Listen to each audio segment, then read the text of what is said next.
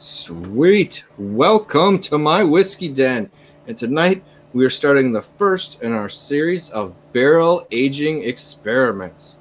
This one was done by Mike at his house. We're going to let him explain the Larceny Laphroaig combination. Let's get into it. 1, 2, 3.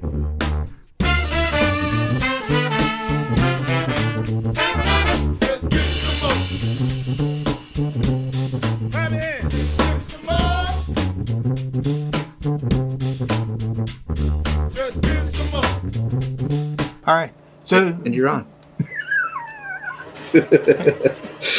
So this was actually this is the last experiment that I did in the barrel, in a 1 liter barrel, and the barrel had port wine in it, and I'd done a couple of experiments with adding the port back in after using it again, and so this last one I did, I had it had been seasoned with, that port barrel was seasoned with a mix of Laphroaig quarter cask and Laphroaig 10. And so then I added just standard Larceny bourbon to it and filled the barrel. And that was in there for about a month. When I had pulled it out, it was, as I described it, the initial flavor was Larceny, but with balls on the back end to it. And then I put it in the bottle and let it marry for about a month in the bottle. And after trying that, it had balanced out quite a bit more. And it was a little more Laphroaig on the front end. But now, as it's been now a few months more sitting in that bottle, it has calmed down on the front end. And it's very, because my whole thing was I was trying to come up with something, well, obviously fun and kind of my own campfire, High West campfire. Okay. And just to see what it was, but it also, well, I'm using what I have. I'm not going to go out and go buy stuff. I'm going to do it with what I got and see if, because, you could always spend a lot of money and buy a lot of fancy things and do it, but I was just trying to see if I could do it with what I had left. I like that. And the barrel was on its last legs anyway, so I figured this would be a good way to go out. Yeah, I like the quarter cask and Laphroaig 10 combo. Those are a lot of people's two favorite Laphroaigs, so I don't think you get a lot of argument from people on putting those two in a mix. And I call it, because of the mix of Larceny and Laphroaig, I call it Larphroig. And I did test the ABV with the refractometer, and it comes out at 46%. Decent punch on it. Yeah. All right. So what were your aging times in this? How long did the Laphroaig spin in the barrel, and how long was the Larceny in the barrel? The Laphroaig had been in the barrel for 3 weeks, just a hair over 3 weeks. The Larceny, it was a month. Okay. Spent a decent amount of time with it. You do get like you're saying, I get the Laphroaig, classic Laphroaig note on the tail end of the nose. Right. Like it picks up at the tail end. And I was leery because I was testing it, about every 5-6 days and seeing what it tasted like. And it did not taste good in the beginning. And it didn't taste good at about half the time. And then as it started getting a little over 3 weeks, it's like, oh, okay, now we're getting somewhere.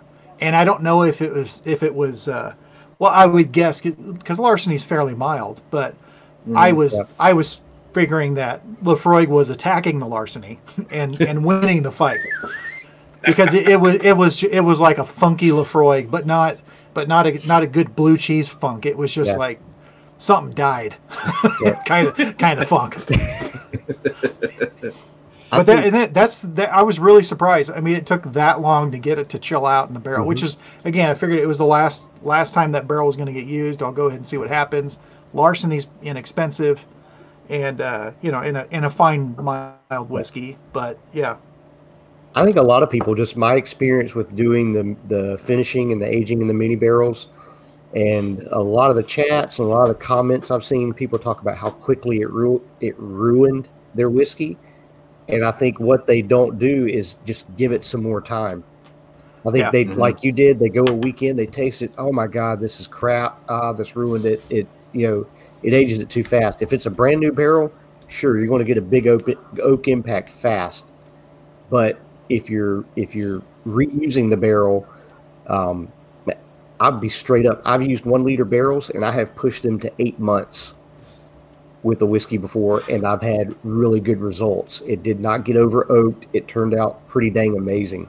So I'm not saying you can push it 8 months every single time, but you've just got to work with the barrel. And I think one of the keys to that mini barrel too, with keeping it from getting too over oaked, whatever, is topping it off a little bit as you lose some to angel share.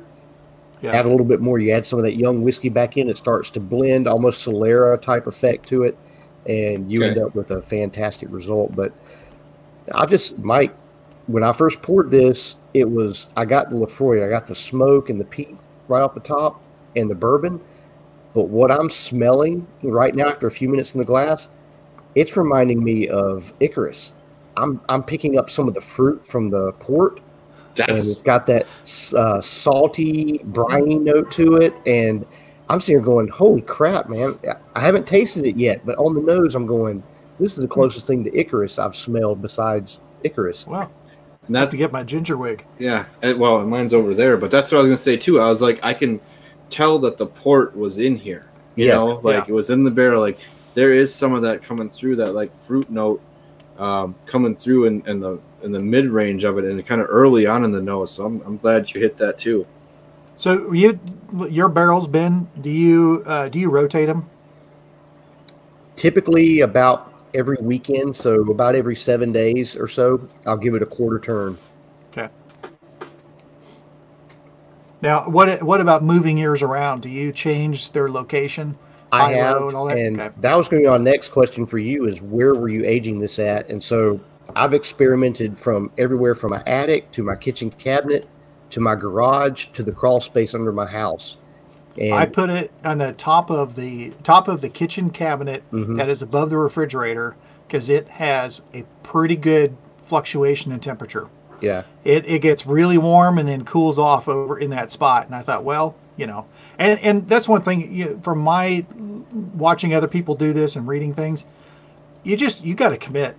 Just commit yourself to doing it, and you don't give up. But just say, I am committing this bottle and this bottle to it, no matter what happens, and just let it ride. Try it out, let it ride, see what happens, and take notes, and just see what you think after it's over. You're going to learn something. You're either going to learn you screwed up or you did good. Yeah. So to get to it, like, it's the science of wanting to get in there and try it and see what happens, where it's, I mean, let's be honest, we've all bought a bottle and been like, ugh. I mean, so just committing one or two that you think are decent in the combination of layering of flavors that you're trying to achieve. Of course, you know, what do you think? Like, you know, some distillers like, oh, I nailed it. Fucking first time I got this shit down. Bullshit. You know, layering like that just doesn't happen too frequently. I mean, without like tasting and trying and kind of almost pre-thinking out like maybe 2 or 3 barrelings ahead, where you're like, I want to do this, then we're going to do this, and then I'm going to try to pull this off it. Where, like you said, you went to port, was in there, then you kind of went to Laphroaig to kind of season it that way, and then the Lawrence just kind of pulled both of those barrel note flavors out of it. And on this, I'm getting like a buttery note. The fruit, I mean, wow, I got a lot of campfire on that last one. I was in there deep though. That kind of made me take a step back. But yeah, like there is like a buttery note I wasn't expecting. The port is coming through. Mike, this is well done, man. Then you're getting light Laphroaig, where it's not attacking you, but you're smelling it almost like like a tamed down storm, almost like a Talisker storm, where the smoke is on the nose is a little more aggressive, but I mean, you're getting brine and smoke on it. I'm getting cigar smoke now that I'm in here right now. Cigar smoke. Like when I used to go to soccer games and I'd be playing, and you could tell if some guy off the field was someone's dad was smoking a stogie. You could smell that lofting over the field, and you're like, what the fuck is going on? That's some cool dad. Yeah. Some dad whose wife was standing someplace else. Some smart dad. Yeah. The guy standing off over in the corner, not up in the stands, but by the field, by the fence, in the corner somewhere. But yeah, and I'm getting a cherry note. Yeah, I get the like the caramel, which kind of comes out, and I know I get a little bit of that in the quarter cask, but from the bourbon. But then, yeah, then it's pepper spice and brine and Laphroaig. Wow, even in the chew on that changed over like 15 seconds. That I was chewing it. It was buttery, bourbony, kind of cherry, and then it started. You could feel it sway into the Laphroaig on the second half. Yeah. And that is not an overpower. Damn. Hold on. This is beautiful. I mean, nothing's fighting. None of the notes are fighting with each other in this. Everything just kind of shifts and transitions in a nice way. And, man, it lingers on. You got somebody to hire. Yeah. The finish on it lingers, but it's not like what I would like to have. I'd like to have a whiskey that just has a finish that is very present in there for a long time, and it's there, it's residual, but it's not as strong a finish as what I would like to have. But I think if I could get make this at a higher proof, which that'd be kind of hard. I've looked into doing that and trying the steeping and stuff to try to force water out, but I just don't know if I want to do that. No, I know what you're saying about. It's almost like with Laphroaig, you're looking to get more of that aggressive tone from it. Yeah. To stick around. I think this is much more approachable. I mean, you're still getting that smoke and the brine peat note in the end really kind of coming through with almost like a caramely. It's like a caramely finish. It's not like a burnt caramel though, like you're getting like they roasted, like you roasted or cooked it over like the smoke or a campfire. The caramel's just mixed in with it. But I find this extremely drinkable. If someone wasn't used to like a heavy peat or anything like that, I think this would be a nice jump in, especially if let's say someone got frightened by like an art bag or a Larphroaig or something like that, and they were all nervous about going back. This could pull someone back into that really easily. I was gonna say, yeah. And I think that the mildness, I think that's the Larceny kicking in, because it's pretty mild, approachable. That caramel that you get, to me, it is on especially the palate, the after palate, is yesterday's kettle corn tub. And that's what I get out. It's like it's been cooked in, it's been sitting. It's that residual. That's residual taste out of it. That's a great explanation for when I was getting it. Because when I first get it in my mouth, I'm getting like big caramel, like a little bit of salty bits to it, but not the smoke yet, and it like transitions over. So and I get like almost like a carameled apple on the front for me in the first like little bit when I get it in my mouth. But this is one of the few that I'm really enjoying chewing on. Like there's stuff progressing as it's going on. Not as much port on the palate as it is on the nose for me. But that's okay. I mean, I think we might have already upset Robert by comparison. I think the port is buried more on the palate. It's adding some. It's adding some layers of richness in there that you're not just picking up these distinct notes, but it's adding depth to it. For me, what's really intriguing on this is, like you said, just a great introduction to peat and to Islay in a way, because it really tames what I think a lot of people find offensive about Laphroaig. The smoke is there. There's a little bit of the peatiness is there. But the iodine and the seaweed and the fishy notes that are usually strong in a Laphroaig, those have all been like, I won't say canceled out, but they're tamped down. Yeah, they're way tamped down. But and it's just, God, this is beautiful whiskey. One thing, and it's been a while since I've had this. I was trying to remember the things that I liked about it, and smelling the empty glass, I do like that. It reminds me of going into where you go if you do a whiskey tour, and there's the different levels when they're all in the vats. It's like, this one smells like this one smells like this, and it's just like it's a marriage of all the cereal. But yeah, the port comes in on the nose so much more. But this to me shows you the potential of what you can do with a mini barrel on your own, just creating your own blends, adding some more nuance to something, and creating something that's greater than, in my opinion, greater than the sum of its, or greater than its parts.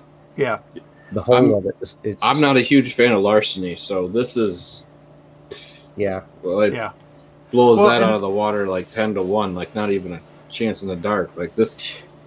And one of the things when I was looking at it was like the cost overall. The bottle of quarter cask that I'd gotten it on sale, and I think it was around $35 maybe. Oh, you son of a bitch! So yeah, it was on a road trip. Stopped in Wichita, one of the places that Scott from Scotch Test Dummies. He's like, oh yeah, try this place. And so I had the Larceny, which was, what was it? Like a 175 was like $30 some at Costco, and the Laphroaig 10 was given to me. So I was looking at it, going, all right, I have almost nothing into this. I can't lose on this. I've got to try it and just experiment. Now, it would be a lot of fun to try it with a better Laphroaig. It would be fun to try it with an Elijah Craig barrel proof, but I don't think you would get near the result. I think Larceny is tame enough and open enough to do things with. Mm-hmm. And the quarter cask, it is my standard. It's my favorite standard Laphroaig. I'll get it over the 10 any day. And really maybe better than the 10 cask strength, just because it's easier to find and you can find it on sale a lot more. And there's a lot of people that in general the quarter cask is like their favorite Laphroaig. Yeah. I mean, maybe like the Carcitas version or something like that, where it's special release or something. But I was going to say, out of the base core line, I know that the quarter cask is it puts 10 run for its money compared to like the triple wood and the other things that aren't even in discussion, really. Yeah. But like you said, I think the Elijah Craig barrel proof would be too aggressive on the flavors. Yeah. Like you said, this really let the two different Laphroaigs and something else kind of stand up. Like it held its caramel, a little bit of apple, and still a little hint of like that port underneath it. Like Ben said, it's got like an underlayer to it. When you're chewing it at first, I was getting the caramel, but you're getting that. Like Ben said, it's a depth, like another layer hidden underneath it. And it's hard to peg, but it's in there. I think Larceny or something, maybe in my head, something else kind of similar to that. Maybe like a Basil Hayden that's pretty regular, available to a lot of people. Yeah. Just a very friendly whiskey, where it's not going to be playing star to what's going on. But Larceny's 46, I think, percent. Mm-hmm. So it's got a decent amount of proof to it to try to hold its own, but it's just an easy, mild whiskey. Comparatively, I'd be interested to try it with Makers. I think Makers, just that the rye spice, I think that'd be a hell of a fight. Some Isla whiskey and that heavy rye spice. No, I'm digging the glass. Even on the nose more so now. I'm getting like that tobacco note, like in it pretty prevalently out of this. And I don't get that I'm digging this. So now did you before you put like the port, like I don't want to say it, like earlier, like we were talking about, if you're kind of using the barrel, sometimes you'll plan 3-4 steps out, maybe not all the time, but like have like a progression. What did you do before the port? I think was there. So that was the first thing I did with this barrel. I was given 4 bottles of port from a wine person who found out they didn't like these particular ports. Then they said, "Is there anything you want to do with these?" I said, "Yes." So that was, again, I didn't have much in it. So I made a mix of these 4 ports and put them in the barrel. And then I left that in there the first time for a month. I took that out, and then I put the rest back in and re-seasoned it, and then pulled those out and mixed the two together, and then put more port back in. So it all together, there was about 3 months of port being put in there in different types. And she actually has the port that I had pulled out and bottled. She still has that she hasn't cracked yet. But that's a blend that had been in the barrel for a long time.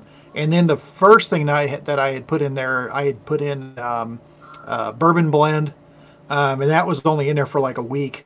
and it was way too heavy influence on the port. And then the next thing that I put in on there was a different blend of Laphroaig with I left that in there for a month and then put Elijah Craig, and that one, which I called Elijah Froig, was better than this as far as an overall whiskey. And that was my first attempt trying to do a campfire type thing. But Elijah Craig was I don't want to say too friendly, but it played too nice with it. It was a nice, the end result was nice, but it played too nice to where it was it didn't try to hold its own. Where I think Larceny actually came through a little bit on here. The Elijah Craig didn't. They blended really nice, but you wouldn't know that there was any bourbon in there. Where this one, I think, especially you're drinking it, you're like, oh, okay, I get the bourbon. Yeah. The Elijah Craig, it didn't. It married really, really well, but it kind of, in a way, got lost because of that. But overall, was pretty good. How did the Laphroaig itself turn out after you had taken that out? So I actually still have that, and every now and then I will pull that. It is, it's I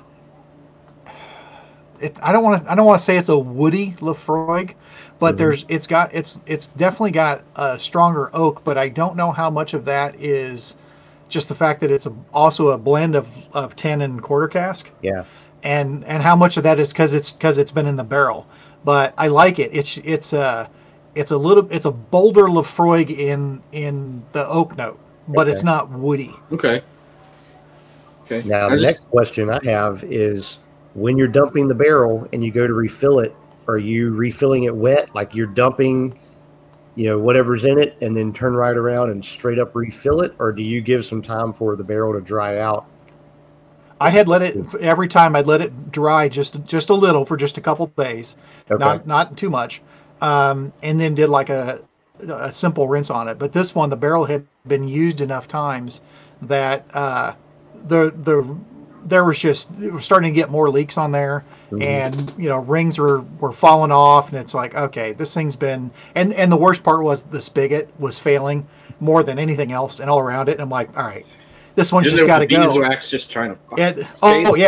I had done so much of it, so after I decided I'm done with this barrel. And I taken it and I set it down on the counter, and when I set it down on the counter, a couple of rings fell off, and then it just like popped open. It's like, okay, good call. You've lived a good life, so it's time to go. But it was, a little over a year worth of service doing things with it, which I thought was pretty good. Yeah, that's you get a good return on investment for these mini barrels, because typically $25-$30 for a 1 liter, I think, is about average going cost. And I've had as many as, 8 different refillings in a barrel before I've retired it. So, it's a spreadsheet nerd's dream to plan out, what you can do with these things, because the potential is huge for, okay, if I put this in it, then I'm going to refill it with this, and I'm going to refill it with this, and then the next thing to see how each one impacts the other. But and I love how like each time you take it out is like its own kind of special release. But the next time you're like, but I'm still trying to layer what's going on. Right. Each time I'm getting something unique out of it. Right. Yeah. Fucking. Yeah. Right. And that's the thing that I thought was really cool. These are experiments that you could do again, but you're never going to duplicate it. Right. It doesn't, even if you started from scratch, you're never going to be able to do it again. So, but it's fun. It's like, this was fun. I learned a lot. Yeah. Now, what would I do differently? Mm-hmm. Yep. And I've, for the most part, tried to keep the cost low enough that it's like, I know I could redo this pretty easily without going, right. Yeah. And that's where I think you get the biggest return on investment, is trying to improve something that's bottom shelf or even mid-tier a little bit, and taking that to the next level. And that's where I've had the biggest success with it. But there's so many little variances that you can play with, and it's like what I was asking you, did you refill it wet or did you let it dry a little bit?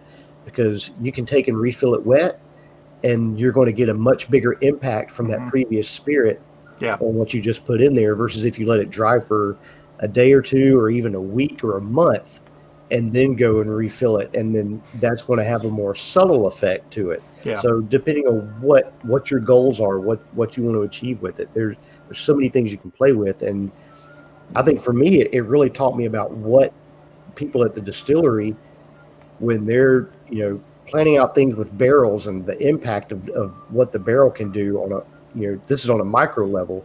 Think about on a big level, it's amazing. And the fact that they could sit here and pull off year after year release, somebody like Jim Beam or Wild Turkey or whoever, and have that consistency when all these barrels are so individual barrels are so different, and how they treat the spirit is different, and the fact that they can create something that has such consistency year after year after year, that to me is that's amazing.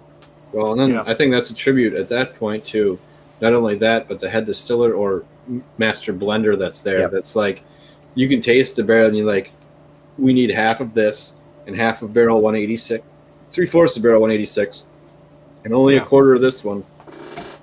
There. Right. We hit the number, or like I think that's incredibly impressive. And so I have a question for you then about a couple questions. So the Angel Share coming off, when this had when it was filled with Larphroig, by the time I was done with the Larphroig, and I turned it pretty regular just to try to keep every bit of the barrel soaking up. Yeah. I probably lost overall a quarter of the barrel. Okay. To the share, which again I was expecting to. I was glad that I did, but I put it in a place with high fluctuation because I wanted to try to have it be close enough to to a real rick house, even though it was my kitchen. But I was curious, what have you run into? It's very wildly, because depending on where I've put it at, and what you're going to find, I'd asked Robert Licorice the same question we had him on about the larger the barrel, the less angel share you experience. And same thing with these. So with the 1 liter barrels, I've experienced the most angel share. And so when I was using it in the attic, a lot more heat influence, because I think that was around April or May when I tried that, around those months. And here in South Carolina, it's pretty warm. So I think within a matter of weeks, I was down to half a barrel. I lost a ton.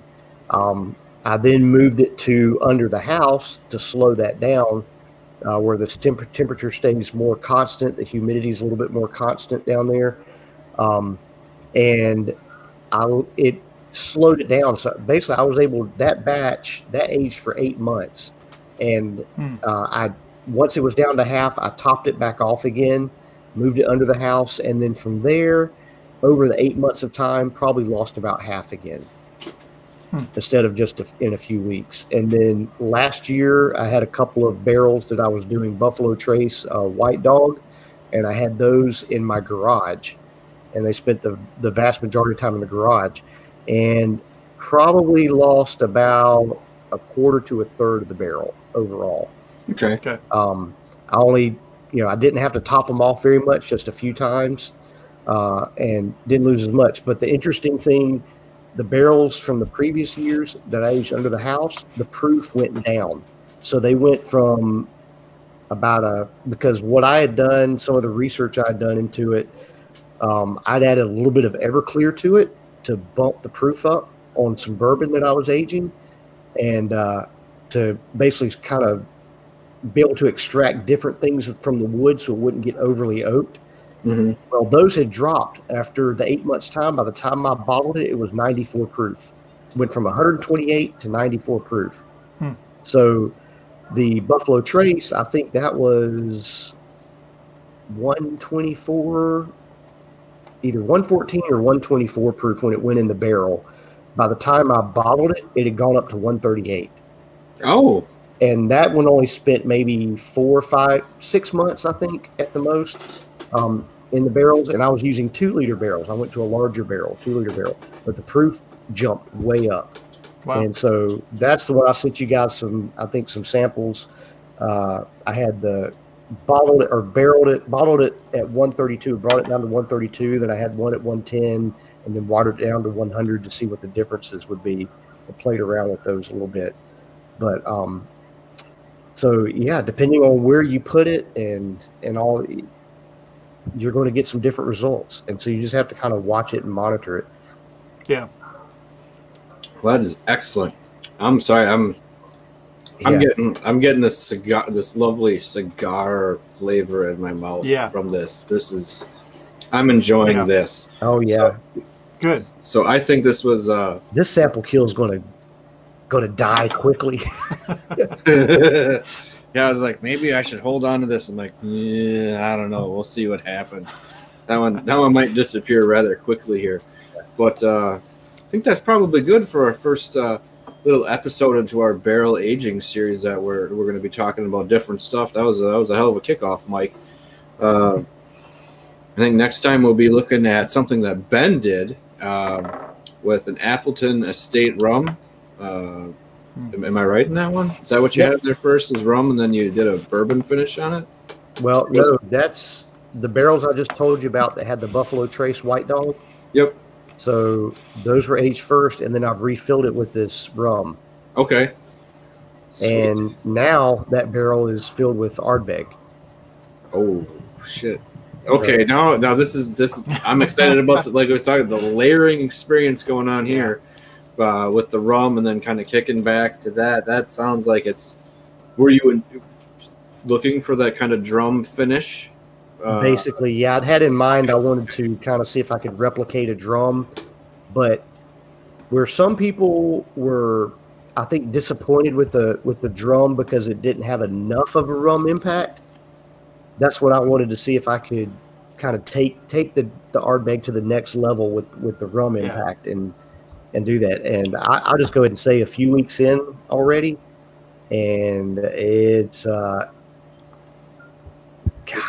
You look excited. Better than the drum, but I think if I had my choice right now, I would take the one I've got in my barrel between the two. Yeah, I like that. I like that. I liked it a lot. But I don't want to keep everyone on here. But hey, this was a great kickoff. We're going to be looking at more and more kind of barrel aged projects from us, or maybe from someone else out there that's got something kind of going on, history of it. And I know at least maybe once or twice we'll talk about some places to get barrels from, because it's a fantastic thing to try. But if you don't know where to get them from, it makes a big difference. So we'll take a look at that too. But from our den, each and every one of ours, to your den at home there, the little bit that I have left in here before I fill it up and drain the whole rest of this thing. Remember, it's not the size of the den that matters. It's the love of whiskey. Cheers, everyone out there. Cheers. Cheers. Oh, God. That knocked it out of the park, Mike. Fucking love that thing, man. Let's get into it. 1, 2, 3.